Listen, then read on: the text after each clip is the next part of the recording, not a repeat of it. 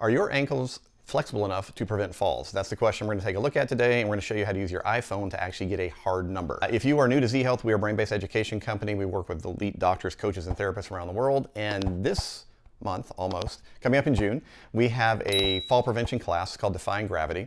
And so we've been doing a lot of blogs about this recently, and I'm trying to give you some simple things that you can do to test yourself or to test your clients to go, where is this person sitting in relationship to the likelihood of a fall occurring? Why is that important? Well, because falls can be fatal. They are, depending on where you read, the second or third leading cause of death from injury around the world. And so we actually take this very seriously. I've had a lot of friends, athletes, soldiers, etc., who have been badly injured or even died from falls.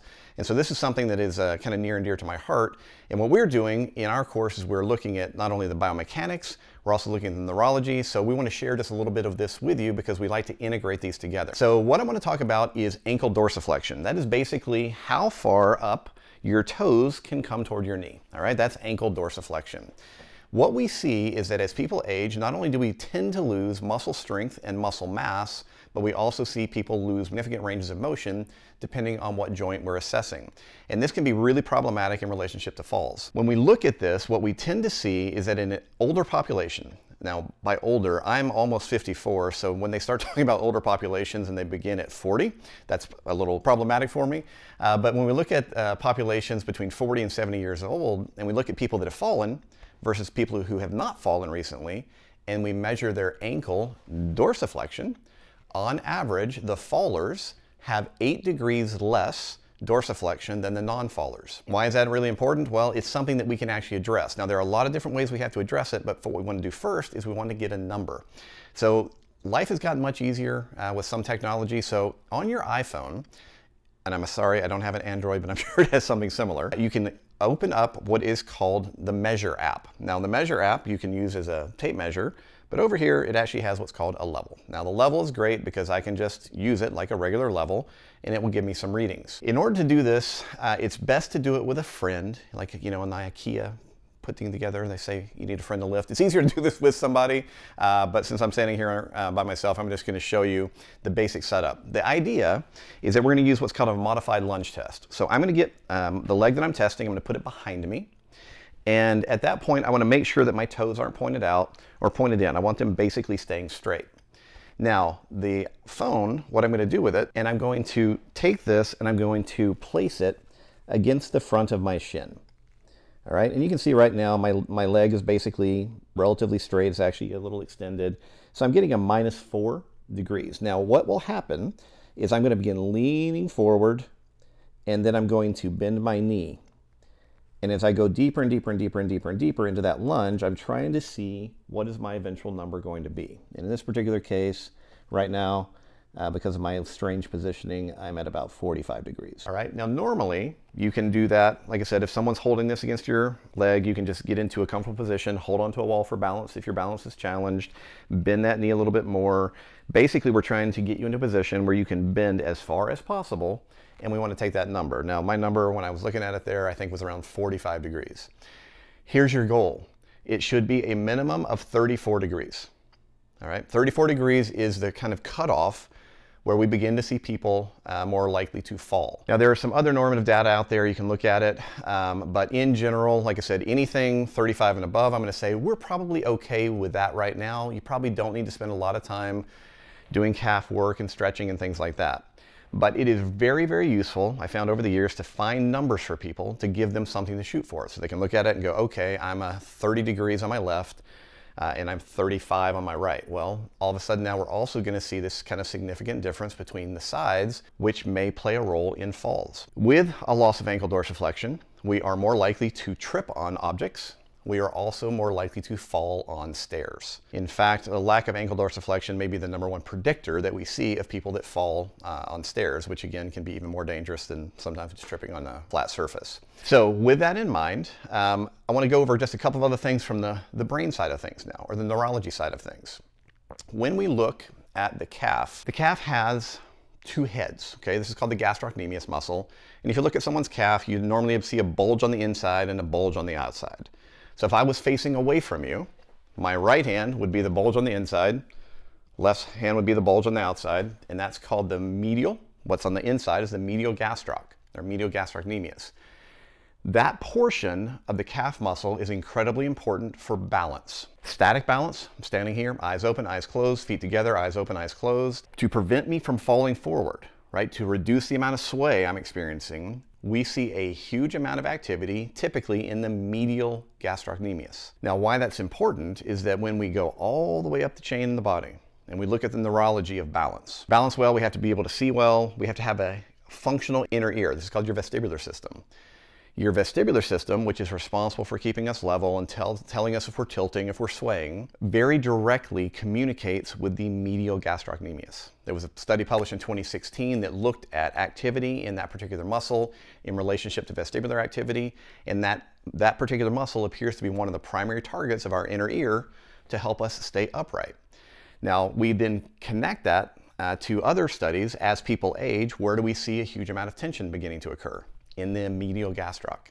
And that's probably because people stop moving as much, their inner ear becomes less educated about movement and balance, and the general compensation for that in the human body is to create tension. And where's that tension going to occur? Well, in part it's going to occur in the calf. So then we have two problems. Not only is my inner ear not giving me a great level of accurate information about moving through the world safely, but I'm now also getting restrictions in my ankle dorsiflexion because of tension in that medial gastrocnemius, which is going to make me more prone to falling. So we have a lot of different ways that we can address this. You can go through our blog, go into the search, if you've subscribed to the channel, go into the search bar and just put in foot exercises, ankle exercises. I've put a lot of them on here. I'm going to put more as we go forward. You also want to put in inner ear or vestibular exercises, because when we look at this kind of as an integrated system of neurology and biomechanics, we want to look at both. Now, additionally, we want to think about, okay, what are some old school basic ways that I can start to work on increasing the length of the calf musculature, particularly if I'm below 34 degrees. This is where we talk about stretching, believe it or not. Now, stretching is not one of the favorite topics of modern movement people, because most research on stretching shows that muscles really don't change length very much. It just kind of resets how the brain feels about the tension. However, when we look at some of the postural muscles, there is some small research studies that indicate that with prolonged stretching, particularly in older people who are deconditioned, we can change the length, potentially the musculature, and strengthen it. Because what happens whenever we do prolonged static stretching, we get what's called an occlusive effect. Occlusion means we're going to decrease the amount of blood to that area, which, believe it or not, can have a huge benefit on increasing strength and also muscle size. So that's a whole different topic. Here's how I would recommend that you go about this. Whenever we're going to work on the gastroc, I like to pre-fatigue it. I like to pre-fatigue some other muscles first. So because we are trying to create this movement of dorsiflexion, this is created by ankle dorsiflexors. And those work in competition, if you want to call it that, with the gastroc. So what I would normally have you do is find something to stand on. It can be a little pillow. This is a shot-filled bag. It's heavy, so it's a nice little platform. So I would just stand here and I would do some toe raises. All right, so as I do the toe raises, I'm going to try to do enough that my leg becomes a little bit fatigued. We're not trying to go to exhaustion here. But for most people, somewhere around 20 or 30 repetitions of a comfortably paced toe raise, you'll start to feel a little fatigue building up in the front of your leg. Once you have that, you're then going to reverse your positions. So since I'm right now, let's say this leg had been 30 degrees, I'm going to begin working on the gastroc on this side. I'm going to elevate my toes on something. We don't want it to be too high, right? You're not going to put it against a wall right now. I like for it to be maybe 10, 15 degrees at most. I'm then going to get into a lunge position in front of it.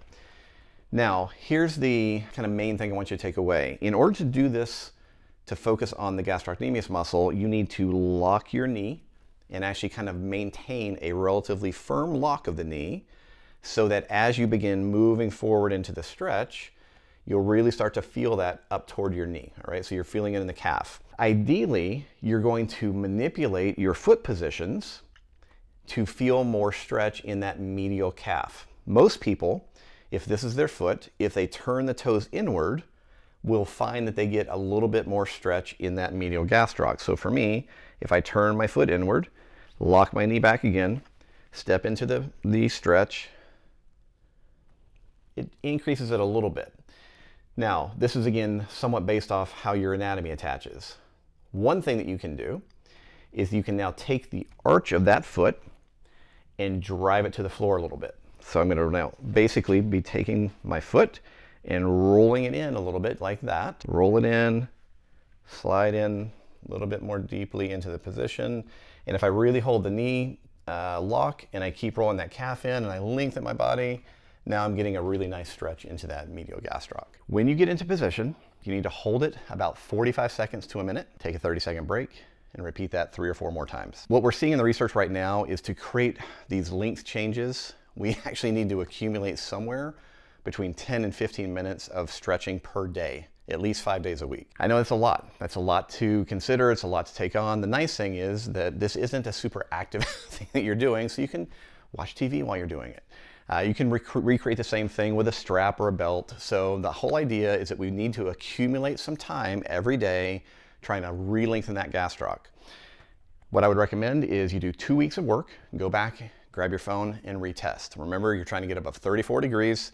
And what you may notice as you do that, if you're also doing other kind of balance testing, you may find that as you increase the length and strength of your calf musculature, all of a sudden maybe your single leg balance with your eyes closed or gets better, or you find that going up and down stairs feels more comfortable, right? It depends on the age, depends on who you're working with, who you are. I guess normative number that you can shoot for. We know that if you're below that 34 degrees, your risk of falling goes up.